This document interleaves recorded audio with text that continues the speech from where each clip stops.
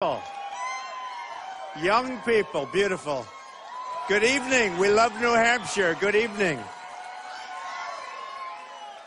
February 9th, we have to go out and vote. We got to do it. We have to bring it home, right? Got to bring it home.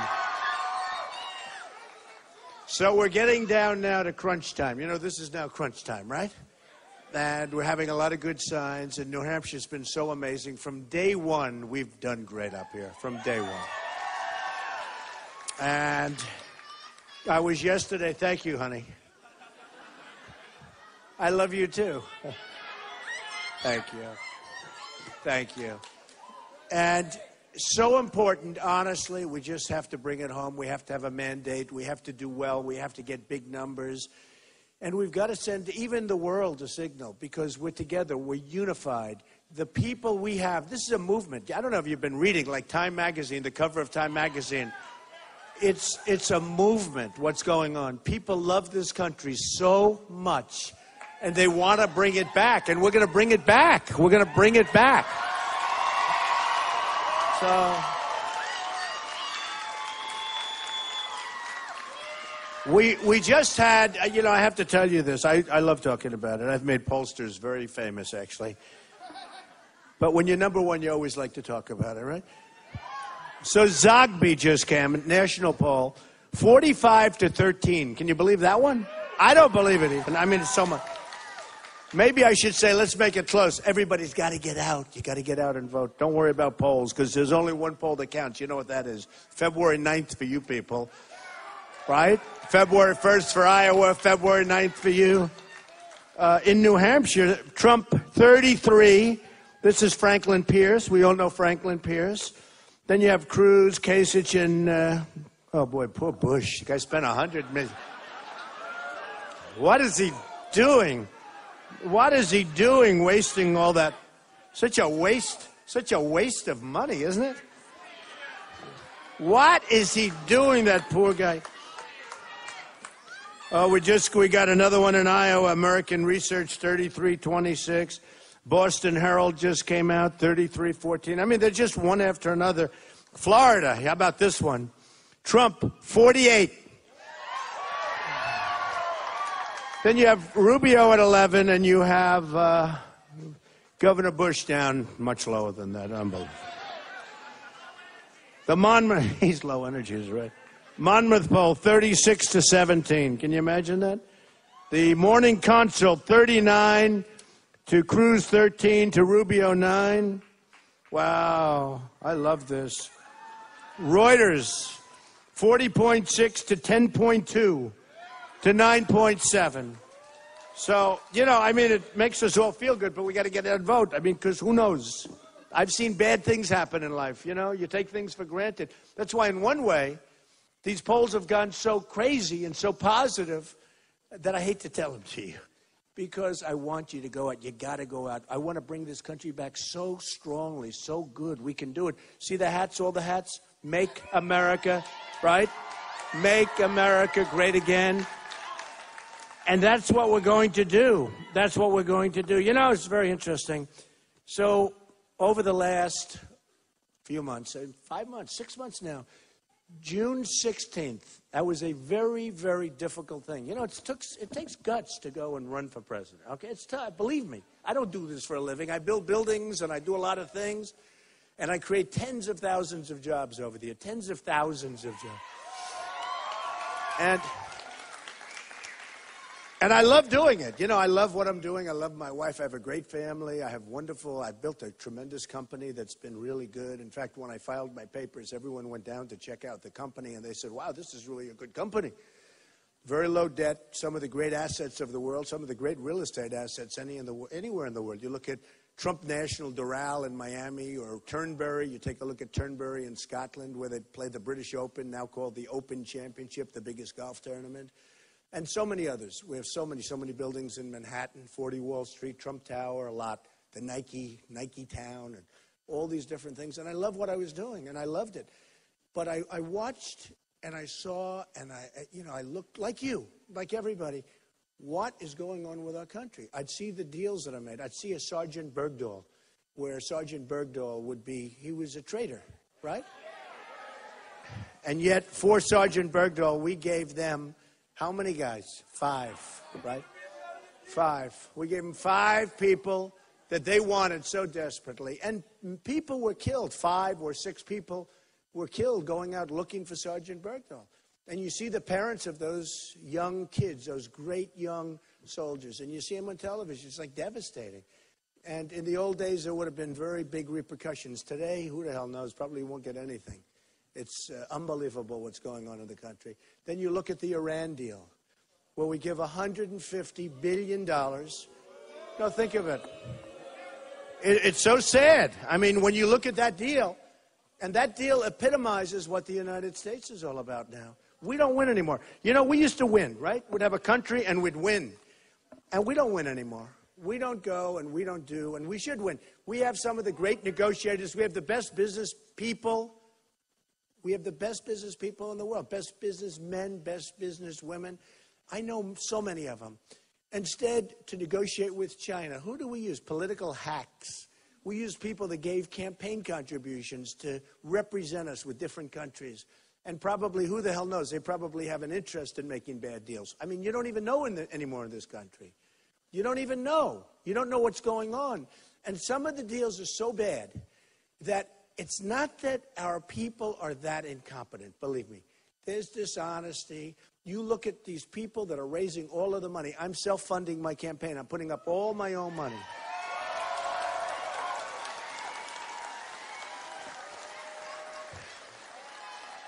Which I think is important. I mean, no lobbyist is going to say, I gave you $5 million, you have to come through for me. None of that. Hey, I was on the other side of the table. I was a big contributor for years. And I was totally, I guess I was establishment. Now I'm non-establishment, okay? But, you know, it's sort of interesting because we're competing against a lot of different people. We started off with 17. Rapidly, they're disappearing, okay? Fortunately for all of you, I tell you. Because you don't want to know what I know, these people. But we have some very good people. I mean, I have to tell you, on stage I've gotten to know and I really like some of the people. I hate criticizing some of them, actually. But you look at what's going on where a guy like Bush raises $128 million and then he takes ads about me, constant ads coming on about me, and my poll keeps going up and he keeps going down. Explain it. No, explain it. Low energy, low energy. We don't need low energy people. And I keep saying, you know, I'd never even talk. He's so low in the poll, I would never talk to him. But why would I talk about the guy? Except he takes so many ads about me. And he said today on television, I'm the only one that attacks Donald Trump. Oh, big deal. Big deal. He thinks he's going to get points. First, he attacks and loses. He doesn't win. But it's sort of an amazing thing. And, you know, my new battle is with a gentleman named Ted Cruz, because you got to speak the truth. You got to speak the truth. The Canadian, the man from Canada. Thank you. That was very helpful. I don't know. That's so succinct. That was very good, actually. He screams out, the Canadian. Yeah, that's right, the Canadian. He could run right now for Prime Minister of Canada. He'd have no problem. But he does have a problem. I mean, does anyone agree with me on this? Because it seems that, right? How do you, okay, so you have a constitution, you have very strong, you know, all your life you're here, you have to be born in this country, born in this country. He's born in Canada, on Canadian soil, and, I mean, come on. Then what happens is from Harvard, you know who I'm talking about, very talented lawyer, Lawrence Tribe, very top constitutional lawyer. He comes out, he says it's totally untested law. And then other lawyers come out and say, it's not untested. He can't do it. You can't do that if you're born in a different place. I mean, like John McCain was born on a military base outside of the United States. I fully understand that. To 2 parents, by the way, that were American citizens. Big difference. You know, military base and 2 parents who were actually in the armed forces. But so that's a lot different. But, you know, in the case of Ted Cruz, he was born on Canadian soil. So what do? You have to go to court. And you have to get a declaratory judgment, or you have to get something. Now, he's already being sued by 2 groups. I hear Illinois is saying, we don't think we're going to approve you. Now, maybe they will, maybe they won't. Big state, very powerful state. But so that's a lot different. But, you know, in the case of Ted Cruz, he was born on Canadian soil. So what do? You have to go to court, and you have to get a declaratory judgment, or you have to get something. Now, he's already being sued by two groups. I hear Illinois is saying, we don't think we're going to approve you. Now, maybe they will, maybe they won't. Big state, very powerful state, a lot of voters. Got to get on the ballot, right? How do you approve somebody who can't get on the ballot? How do you approve somebody? How do you, as an example, let's say he's the nominee, and he goes, and you know the first week or probably the first day the Democrats are going to sue. They've already said they're going to sue. So they're going to sue. Now he has a cloud over his head. It's like a cloud on title in real estate. You got a cloud. Now, you don't know, and you won't know until you get to the court and probably or possibly the Supreme Court of the United States. It takes a long time. So I mentioned this. And then, of course, he comes out with his loans, and he's Robin Hood. He's Mr. Robin Hood. And he's going to protect you from the horrible Wall Street bankers. And in his financial disclosure, he didn't report. He didn't report. I don't know why. I think I know why, but I won't say it. But he didn't report that he's got loans from Goldman Sachs and Citi. And actually, Citi came after. And he had $1 million that he had very low interest loans. And number one, Goldman Sachs has him. And Citi has him. Supposing Citibank or Goldman Sachs calls up and they say, listen, we'd like you to do this. He's going to do it. That's the nice part about what I'm doing. That's the nice part. Nobody's giving me anything. These politicians all talk, no action. It doesn't get done. But a lot of the things you see, what you think are stupid, aren't so stupid, because those companies that are making these great deals, and frankly, the countries that are making the great deals, they're represented by people that gave a lot of money to Hillary and Jeb and Ted and all of them. They're representing, I mean, you look at some of the people that are giving the money, these people don't care about our candidates. They care about what our candidate is going to do for them, not for the country, but for them. So I'm the only one that's funding my own campaign on either side, whether it be Democrat or Republican, which makes me feel a little bit lonely and makes me feel a little bit foolish in many ways. My whole life has been about taking. See, I'm telling these young kids, I want to take. I'm greedy. I want to take. My whole life has been taking. And now what am I going to do? I'm going to take, and I'm going to be greedy for the United States of America. I'm going to take. And we're going to help our military, and we're going to build a strong and powerful and big and beautiful military. We're going to rebuild it, and it's going to be great. It's going to be great. And nobody's going to mess with us, and hopefully we'll never have to use it because nobody's going to want to mess with us. But we don't do that right now. Our military is being decimated. It's being decimated. We have trucks, and we have ammo, and we have rifles, and we have all this stuff that gets shipped to our enemies, and, our enemies take it. I don't know if you know that. Because as soon as they fire a bullet up in the air, you've heard it, the people that we gave it to, they run. They drop everything. They run for the hills, right? 2,300 Humvees. This is the thing that gets me, because I say, that's so much. How many ships does it take? 2,300 brand new armor-plated Humvees. Now, if you think about that, we have wounded warriors, our greatest people. These people have the best attitude. The best attitude. They lost their legs, or they lost their arms, or they lost both, or they lost worse. And their attitude, and you see them, and I see them, and they're smiling. And I mean, these are amazing people not being taken care of properly by the Veterans Administration. And we're going to make sure that is solved. Our veterans generally. But think of this. 2,300 Humvees, armor-plated. Now, the ones that our guys became wounded warriors driving around in because a bomb goes off underneath, and it was like driving around in a regular Jeep or a regular car.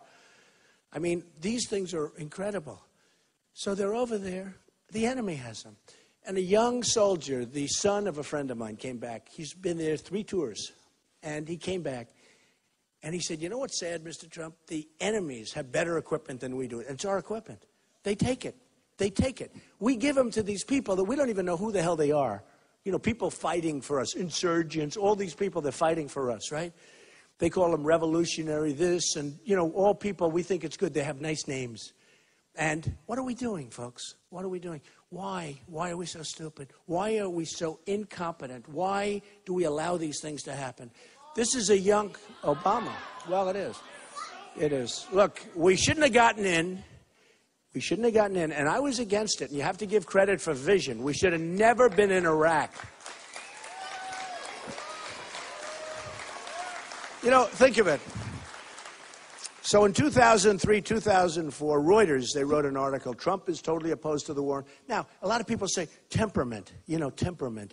I was going to say dummy Bush, but I refuse to say it. Bush, he said, I don't like his tone.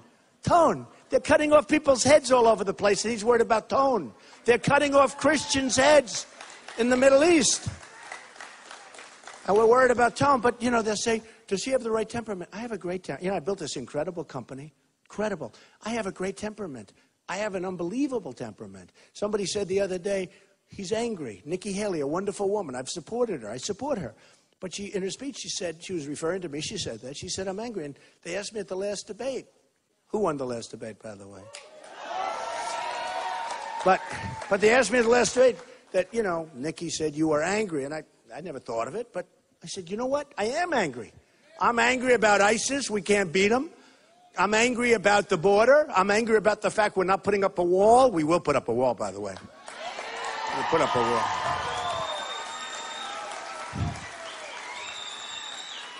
And Mexico's going to pay, right? Mexico's going to pay for the wall. Hey, look, Mexico's going to pay for the wall. They make a fortune. Look at the trade deficit that we have with Mexico. I'm not even talking about all the drugs that are pouring across the border. That's, that's in addition to. Look at the trade deficit that we have with Mexico. It's ridiculous, okay? So these politicians come up, they say, Donald, I understand the wall.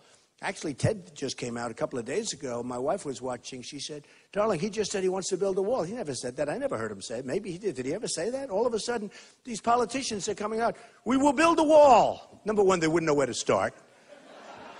Number two, it'll never get built.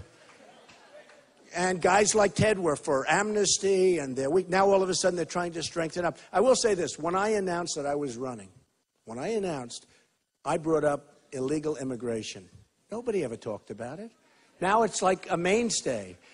And you have a tremendous problem up here. Of all the people you would think in New Hampshire you wouldn't have this problem, but you have a tremendous amount of drugs pouring in. Is that right? I get more questions.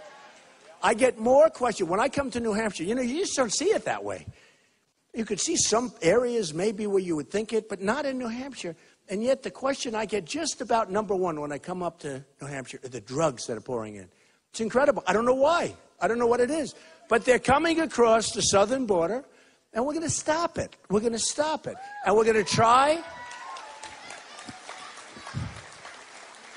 We're going to try and help the young people and the old people and the middle-aged people and everybody that got addicted because they're addicted, and we can get them off it. It's tough, though. It's tough. What's much easier if we can just stop it where they don't start, and we can talk to people and talk to the kids and say, don't do it. Don't do it. You'll be hooked, and you'll destroy yourselves. Don't do it. Because, it's easy not to do it. It's easy not to do it if you never start, right? It's easy. There's nothing. I mean, if you offered me that stuff, I'd say, forget it. Who wants it? But if you're addicted to it, it's a very tough thing. I've known some very tough, very smart people. You get addicted to it, it's a very tough thing. So we're going to clog that up. We're going to stop it. We're going to help the people that have the problem and try and get them off it. And we can do that. And it's hard. It's hard. But we're going to do that. But what really is easy is to convince everybody, don't take it. And what's really the best is don't make it available. Right now it's so damn available, people take it. So we're not going to make it available, and you know where it comes from. So Cruz has a lot of problems, I think, and we'll see. But, the last poll that just came out, it's like amazing. In Iowa, I went way up, he went way down. He's falling, he's nervous, he's concerned, and he should be, It was interesting. A magazine, which is a failing magazine, National Review, you probably, not to, terrible. But they did something that was, I think, quite stupid. They came out, one guy came up asking me for money. He's got some deal, he wants money. Another one wants me to be on his radio show, and I couldn't do it. I just couldn't do it, his show. Glenn Beck calling, be on my show, be on my show. Guy, every time I see him, he's a weird guy. He's always crying. He's a weird dude. His show's failing, by the way, so is his deal. So he gets fired. He gets fired from Fox. And you know what? I'm not blaming him, really, because he gets fired from Fox, has a show, starts, everyone thought it was going to be good. It looks like it's a bomb, okay? But that's okay. He wants me to be on the show. I would have done it, actually. But I couldn't because of time and everything else. And then, you know, you go to number one, and then your people start thinking, this is true with everybody. Your people start thinking how great we are. No good. I don't think how great I am. But people maybe, they say, and they make it a little bit harder for him. All of a sudden, he starts blasting me. Then once he blasts, I don't want to go on the show anymore, right? So he blasts. If I would have done a show, I'd have no problem. But because I didn't do a show, he writes a little article. So you got all these different people, 22 people. And a guy wrote something. Should I read it real quick? Quickly. I'm going to read it, all right? Doug Eibendahl. And I thought it was amazing. He wrote it very negative to the National Review. Again, National Review is a magazine that I think is going to be out of business very soon. It's doing so badly. I don't think it's got any influence anymore. They got a little publicity, but I think it was better for me. Here's what he writes. So clueless is the gang of 22, these are the writers, they can't even see how they've stumbled right into the narrative Trump's been communicating so successfully for months. I have been communicating. We have definitely been communicating, right? Just like the elected officials from both parties, the gang of 22 has been great at complaining about stuff year after year after year. But getting anything accomplished, not so much. In other words, they complain and they talk and they talk. They don't do anything. Many of the gang of 22 have been hanging around and chatting for decades. And some are active cogs, right? In the conservative entertainment complex, deriving their income by pandering to conservative anger while offering no real solutions, right? They never tell you what to do. They say, are you conservative? Are you this? They have no idea. I don't even think they know what it means. Donald Trump represents a threat to these ineffectual poobahs in the same way he represents a threat to do-nothing public officials, of which we do have plenty.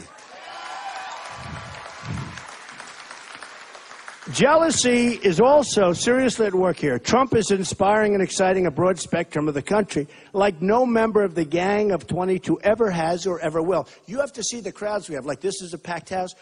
Every single place we go to, we were in Oklahoma the other day. We filled up a stadium. We had to send away from 5,000 to 7,000 people. No matter where we go, I mean, we have people. Last night, and by the way, this week in Iowa, we were just absolutely every single place.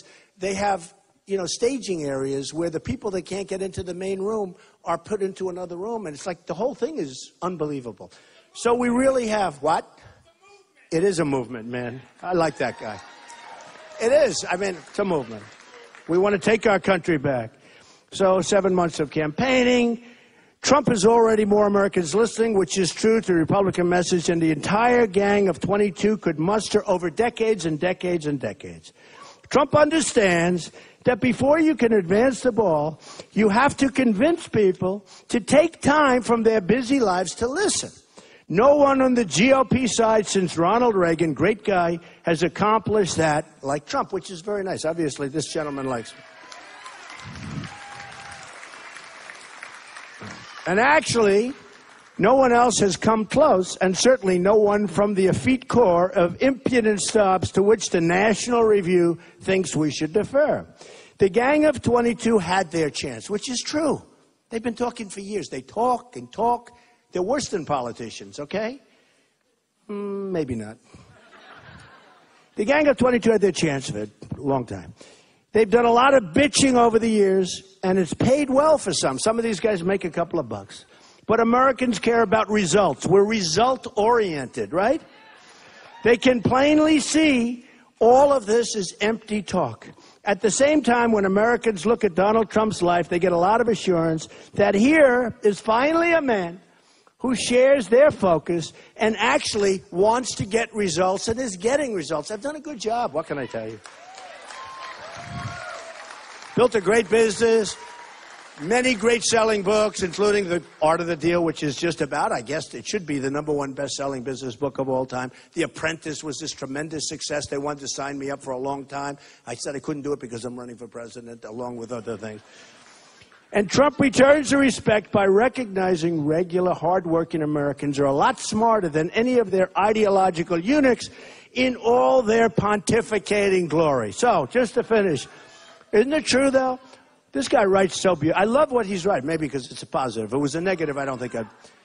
What voters are looking for this year is competence and accomplishment. They really are. We're looking for competence, right? We want smart. We want to be the smart people again, not the dummies that we've been for years with the Iran deal and all of these horrible deals. Our trade deals with China. Donald Trump has an actual record of delivering both in spades. The Gang of 22 is right to be terrified. A president who could get things done would expose them as the irrelevant creatures they truly are. It can't happen fast enough. I thought that was really, right? I thought it was great. I thought the way he wrote it, and it's right, I mean, these people, I never like critics. I watch Broadway plays, and I'd see a play that's good, and then next day you wake up and you see the New York Times critic, and he'll write about the Broadway play, and he'll say horrible things. The actress was no good, and this, and then maybe sometimes they're right, sometimes they're wrong. But I always say they can't do it themselves, you know. I like being a critic only, like I'm being a critic, a big critic of Obama. He's done a terrible job. But we're going to fix things. We're not going to just criticize. We want to fix it, and we want to be... You want me to fire him?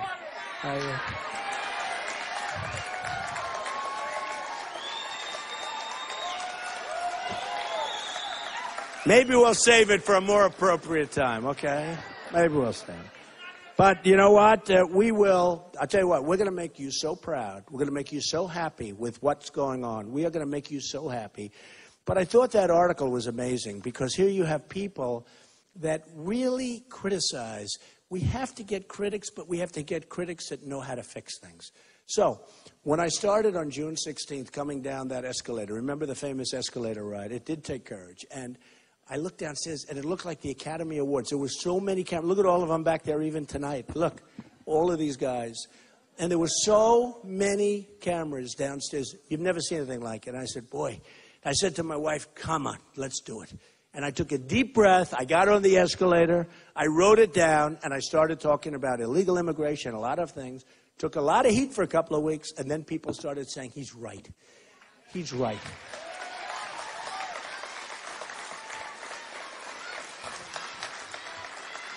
And then you had Kate killed in San Francisco, shot in the back by an illegal immigrant, should have never been here.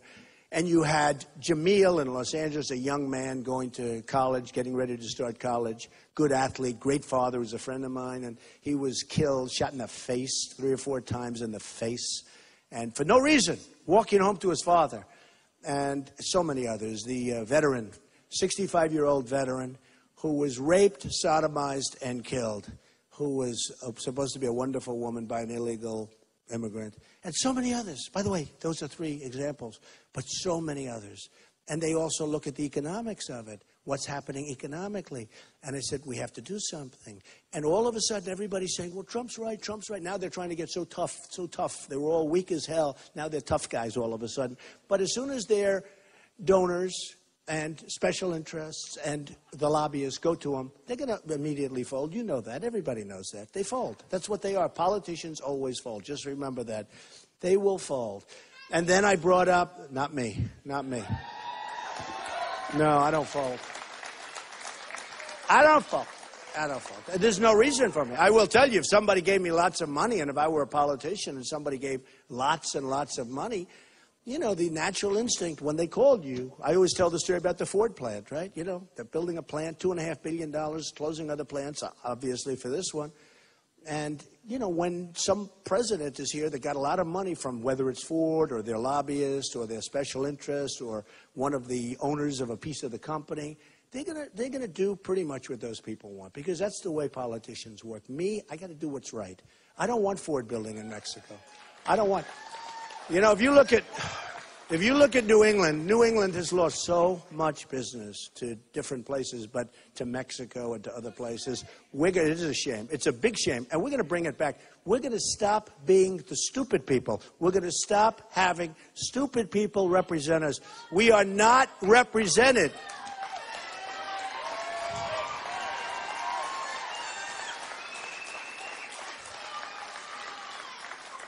We are not represented by people that are looking out for our interests, or they have other problems, and who knows what those problems are. And personally, I don't care. It's going to end.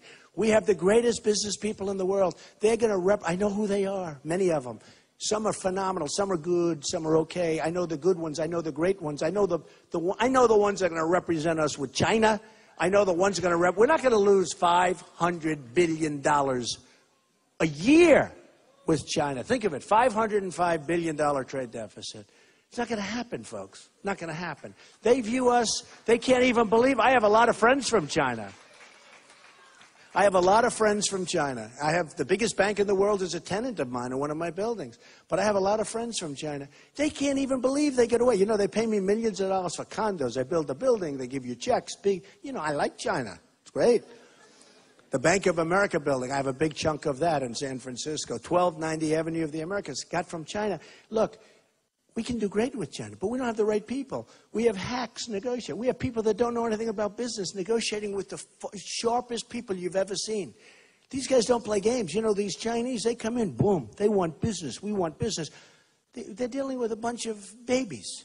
They're dealing with diplomats in some cases. And they're good. They're political hacks, is right. They are political hacks. But we're dealing with people that don't have a clue. Even if they're honest, which maybe they are, maybe they're not. I don't really care because the job's not getting done either way. But we're dealing with people that truly don't have our best interests. And even if they did, they couldn't do anything about it. They're not smart enough. They're not tough enough. They're not cunning enough. And we're going to change all that. We got to change it. We don't have a choice.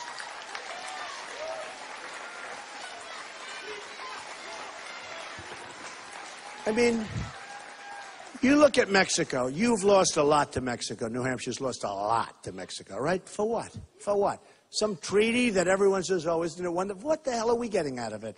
You lost, I see where they're converting factories into apartments, but, you know, sometimes those factories, you know, you can only have so many apartments. You still need jobs, right? It's wonderful. You build senior citizen, you built this, you built that. You got plenty empty. These jobs have gone to Mexico. They've gone to other places. We're going to bring those jobs back, folks. We're bringing them back. We're going to bring them back. So we're lowering our tax rates, big for the middle income people. I mean, the middle income people have been decimated in this country. The middle income people built America, okay? They are being decimated. Between them and our veterans, there are two groups that are treated so badly. So I'm lowering the tax rates big. I'm lowering them for business because business is leaving. You know, you have corporate inversions where businesses are leaving the United States. Pfizer, right. Pfizer's leaving the United States. Massive company, big. Okay, I won't say it. Shout that out once more. Go. See? I didn't say it. Do they make Viagra? Is it Pfizer? Oh, that's funny. This guy's a comedian. I didn't say it. I didn't say it. See, if I said that, it would be a headline tomorrow. Isn't that terrible? Isn't that terrible? Unbelievable. That was very good, though. I did. I wanted you to speak. You know, it's called freedom of speech, right? Right. We had a gift here. Only in New Hampshire can this happen. Only. Very good. Go ahead. Shout it out. Shout it out. Tell me. What did you... Oh, that's right. Oh, that's right. You know he's right. I have to admonish you because otherwise I'll be criticized by the press. You are hereby admonished, okay? It's funny. I have some good fans over here. That's right. No, that's right. I took a lot of heat when I was up here and somebody made some statements that were a little bit rough about somebody, about our president. And I said, I wonder if our president would come to my defense. The answer was no. But I didn't, you know, the guy made a statement. He just made a statement. I went on to the next one, and the press said, why didn't you admonish him? So from now on, the person that made the statement, so from now on, when somebody says something like you just said, I have to say you're admonished, okay? I'll say, you're admonished, but we still love you, right? It's very funny, actually. So we're going to take back trade. We're going to bring back jobs. We're going to do so many things. Then what happened is we had a terrible tragedy in Paris. While Paris isn't here, it's representing something. They are totally against, as you know, having guns in Paris. It's got probably the strictest gun laws anywhere in the world, they say. So who knows? But they were very strict. Paris and France, very strict. So that means that the good people, the law-abiding people, cannot have guns. But the bad guys, you can have as many guns as you can carry into the country. Okay? No, but who's going to check you? Who's going to be able to fight? So these animals walked in and they just shot 130 people. And somebody said to me, and many are injured so badly that they're going to die and they're going to lead, rough lives. Badly injured. But 130 people killed. And if we would have had guns on the other side of the aisle, if we would have had somebody like this guy, the Mr. Viagra over here, if we would have had guns, if he would have had a gun strapped to his ankle or his waist, and if you and a few of you would have had a few guns, it would have been a whole different story, folks. Would have been a whole different story.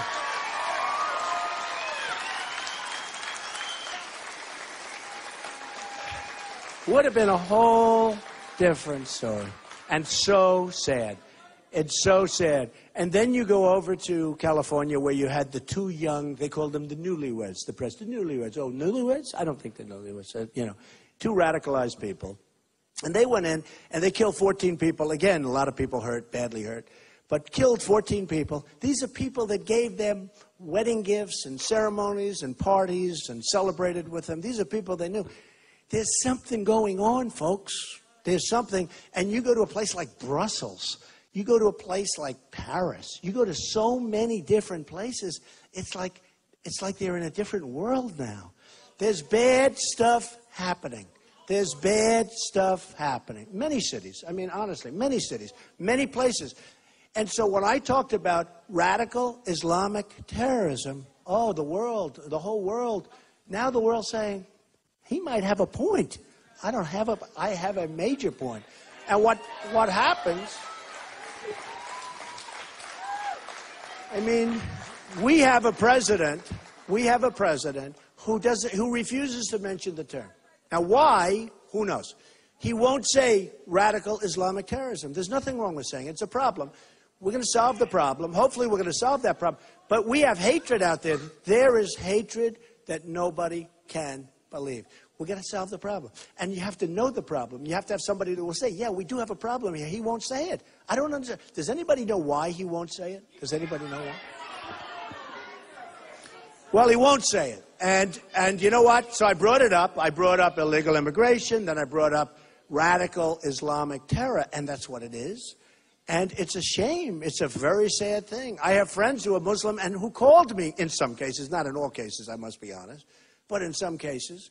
And they said, what you've done is an amazing service, and we never thought anybody would have the guts to do it. You've brought to the fore a problem that has to be solved. It's got to be solved because the level of hatred is too much. When you have a Paris or when you have a California and when you have the shooting where they killed our 5 soldiers in the gun-free zones. By the way, gun-free zones, no good. How about gun-free zones? How about this? Gun-free zones on a military base. One of the soldiers is one of the great marksmen, an extraordinary expert with weapons. Not allowed to have his gun. And this wacko walks in and kills 5 soldiers. These were all great soldiers. Kills 5 soldiers. And it says gun-free zone. And when you say gun-free zone, you know what that is? That's like candy for a baby. That's like, here, darling. That's what it is. It's candy for a baby. Because these whack jobs, these sick, horrible people, they hear gun-free. That means they're not going to be shot at. They don't want to die. They don't want to die. Everyone says they want to die. They don't want to die, believe me.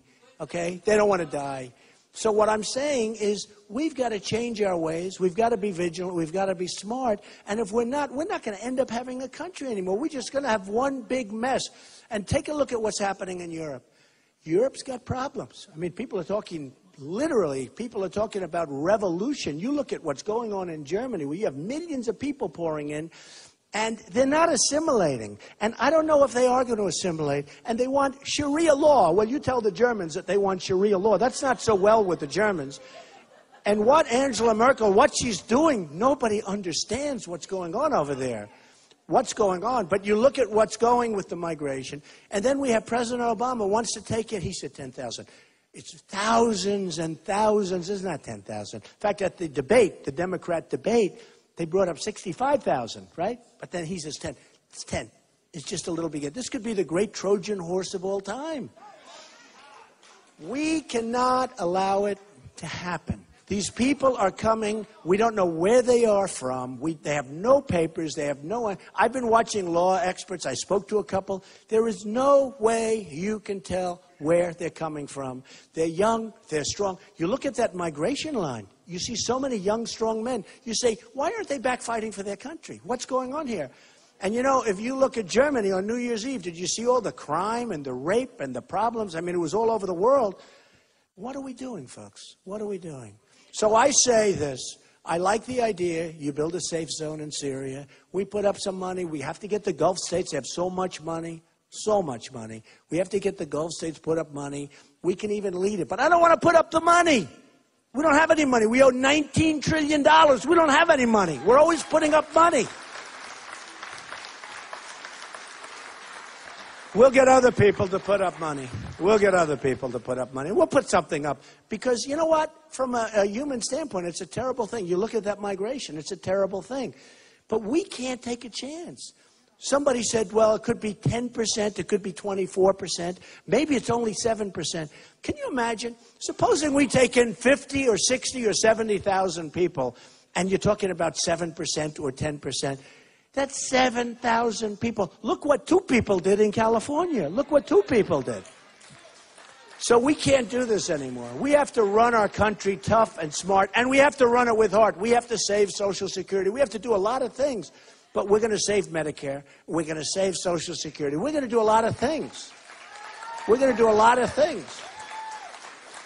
But we need leadership. We don't have a leader right now. We don't have, and we haven't had for a long time, frankly. And you know what? And we have President Trump. I love this guy. He's a friendly crowd tonight. I'll tell you what. He's a friendly crowd. Well, I can tell you one thing. We're going to be out there, and some of it, like, for instance, drugs with Medicare, they don't bid them out. They don't bid them. They pay, like, this wholesale incredible number. Hundreds of, they say, like, 300 billion could be saved if we bid them out. We don't do it. Why? Because of the drug companies, folks. You take a look at the drug companies. Take a look at Johnson & Johnson. Take a look at Pfizer. They're leaving us, and we're still not doing anything. Hey, we're leaving. By the way, don't dare negotiate drugs, right? Excuse me? Excuse me? But we have so many instances like that. That's one instance. Hundreds of billions of dollars. We don't bid it out.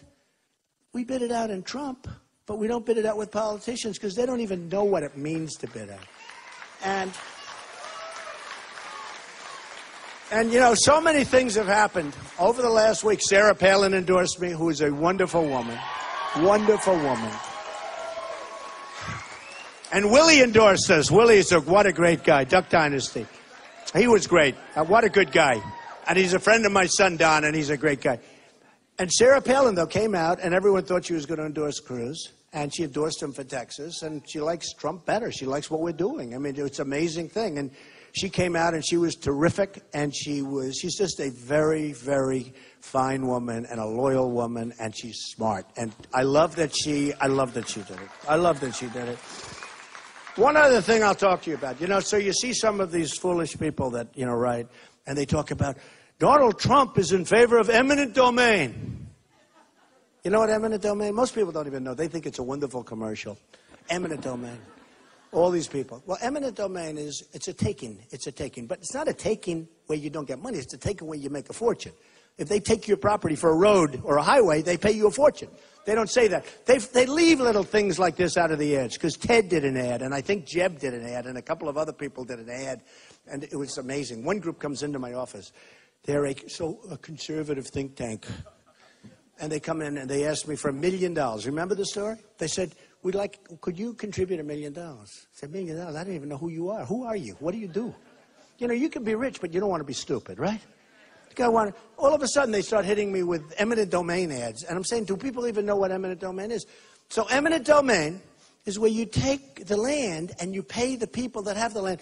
So you can build little things like highways and roads to your towns and schools and hospitals and, by the way, pipelines. And you know, the one thing that's sort of funny about eminent domain, because they attacked me recently with an ad, Donald Trump is in favor of eminent domain and loves eminent. I don't love eminent domain, but you wouldn't have a country. You wouldn't have any roads. You wouldn't have any railroad tracks. You wouldn't have anything.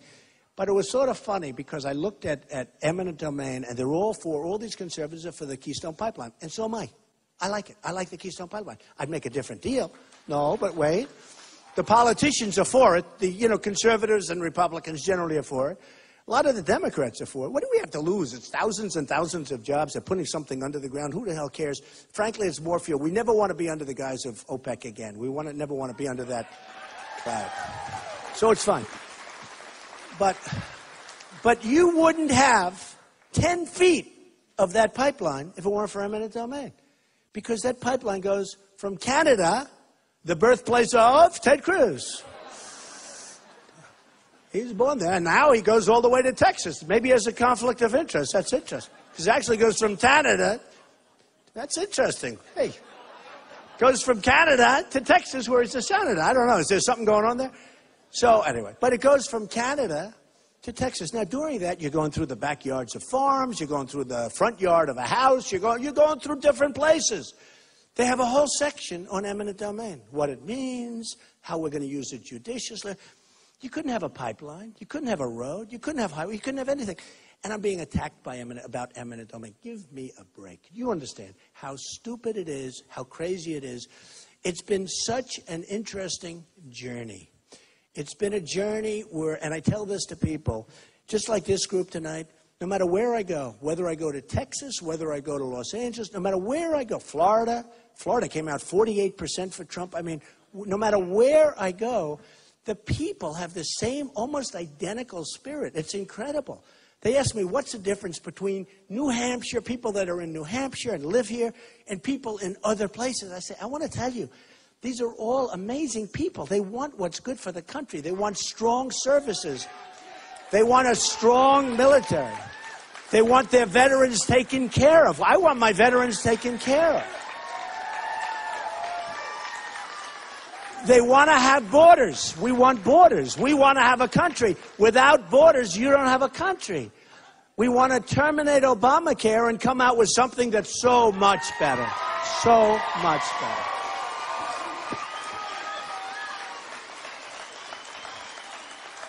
Almost everybody, other than Jeb Bush, everybody wants to get rid of Common Core. I don't want my kids educated from Washington. Costs a fortune. You know, in the world of education, we are ranked number 28 in the world. We have third world countries that do better than us in education. Third world countries, right? We're ranked number 28, and yet in terms of per pupil cost, we're number one by a factor like you wouldn't even believe. So far ahead of everybody else. So we spend the most, and we get the least.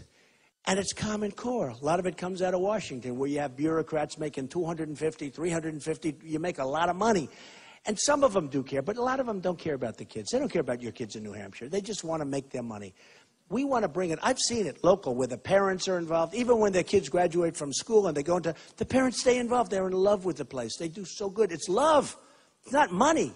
It's love. Most of them don't even get paid. They want to do it. And we can make our educational system so good. But we spend the most, and we're at the bottom of the pack. I mean, think of it. It's terrible. It's terrible. And, you know, I bring this up, and I'll make this sort of a last point because I think it's sort of cool, frankly. So the campaign goes on, and I start focusing very much on ISIS and on all of these different things. And then CNN did some polls, and so did others, where Trump is number one with ISIS by far, number one with security, number one with the military, number one with the economy. That was an easy one. That you'd expect. But number one with all these other things. And I think a lot of that led because I'm so strong on the border, because we want protection for our people, and I'm very strong on the border. But you look at all of these different things, and what I sort of love, the campaign. I've spent less money than anybody else, practically. Essentially, almost no ads until recently. And and the only reason recently, I wasn't going to do anything. But I feel guilty. I do. When you see a schlub like Bush spending $100 million, 100, and then he brings his mother, who's a very nice woman, by the way, but he brings his mother out, and I say, Jeb, your mother's not going to help you negotiate with China. She's not going to help. She can't help. And she's not going to help you with ISIS, Jeb. But think of it. Here's a guy has probably by now spent $100 million. And he's going down. And I've spent nothing, and I'm in number one place. Wouldn't it be, by far, by a lot. But think of this. This isn't even meant to be insulting. Wouldn't it be nice if we had a country where we spent less and had great results instead of spending most and having the worst result, right? Wouldn't that be nice? Wouldn't that be nice? And we're going to have it. Now, here's the thing. And I end usually by saying this or something like this, but our whole theme is make America great again, right? But the problem is we don't win. We lost on the Iran deal. We lose on everything. We lose on everything. We can't even beat ISIS. Can you imagine General Douglas MacArthur? Boom. Can you imagine General George Patton? You know, he was so rough, people didn't even like to look him in the eye. General George Patton. Can you imagine him? I watch these generals on talk shows. They're on talk shows talking about what do you think of ISIS? One of the generals who just retired, he was on one of the shows, and they said, what do you think of ISIS? Oh, they're tough. There's like 30,000 people in ISIS. They're tough. And I said to myself, do you think General George Patton, first of all, he wouldn't have been on a talk show, okay? He wouldn't have been on a talk show. But do you think General George Patton would have been saying how tough they are? You know what you do? You embolden them when you start talking that way. This is one of our top people. I guess he was retiring or retired. And he said, they're tough. Another one who just retired, General Orellano, who's a good man, I think. But he said, we're the least prepared, preparedness, he thinks, maybe ever. I watched it. I said, maybe he meant from the Second World War. I think it said forever, from almost the beginning, with our preparedness. And I see that. I see that. Our military is just, it's horrible what's happening to us. We're being beaten at every front. We can't have it. So when I see a General George Patton, and I read the books, and I love that, and I love General MacArthur, in terms of the modern day generals, we had some great ones. And then I see these guys talking about ISIS. They would be wiped out so fast. Your head would spin. By the time you walk to the main door, it would be over. It would be over. So we're going to make our country strong again, and we're going to make our military powerful again. And you know, if we do that, and let me tell you, a lot of people say, oh, that's going to take a lot of money. It's actually the cheapest thing we can do. Number one, it guarantees that we are going to be around for a long time. But it's the smartest thing we can do. It's the cheapest thing we can do because nobody's going to mess with us. Nobody's going to mess with us. That's the way we have to have it. And here's the thing. We don't win, but we're going to win. We're going to win so much. We're going to win on health care. We're going to win with China. We're going to win with Japan. We're going to win with Mexico. We're going to win and win and win. And sometimes I kid. I say, you're going to get so tired of winning. You're going to say, Mr. President, please, let's lose just a little bit. And I'll say, no, we're going to make our country great again. We're going to keep winning and winning and winning. So we are going to win, and we are going to make America great again. Thank you all. Thank you. Thank you.